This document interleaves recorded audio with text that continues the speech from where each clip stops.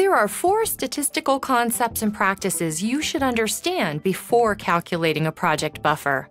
The first one is standard distribution of task duration.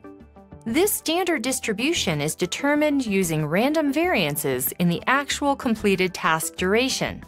So you'll calculate the expected estimate for the task duration and then the variances, and you'll figure out the standard distribution between the actual estimate and those variances. Another concept is estimating at 50% confidence.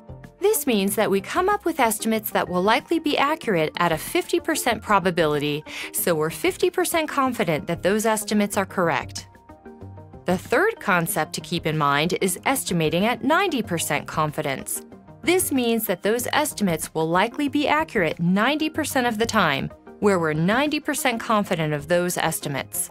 Finally, there is the practice of using both 50% and 90% estimates.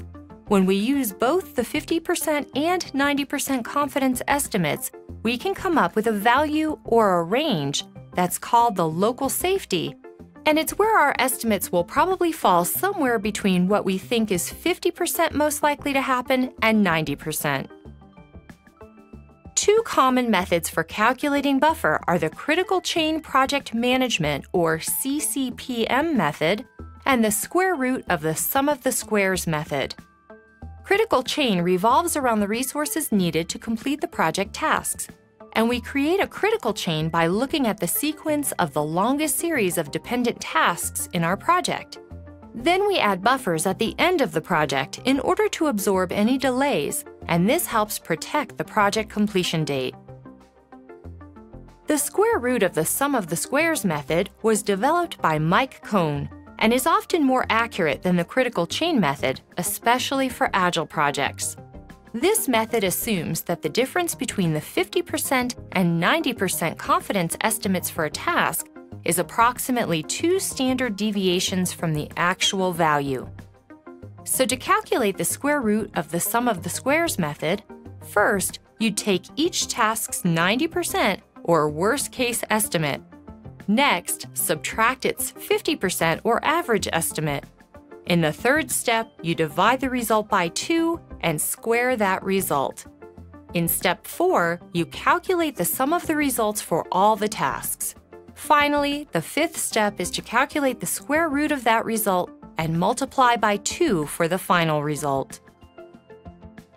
There are 2 main guidelines to follow when calculating the project buffer.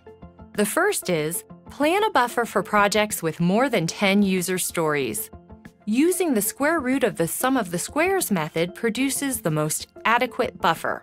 The second guideline is, ensure that the project buffer represents at least 20% of the total project duration. If it's smaller than 20%, it may not provide sufficient protection against delays. In summary, to calculate the square root of the sum of the squares method, first you take each task's 90% or worst-case estimate. Next, subtract its 50% or average estimate. In the third step, you divide the result by 2 and square that result. In step 4, you calculate the sum of the results for all the tasks. Finally, the 5th step is to calculate the square root of that result and multiply by 2 for the final result.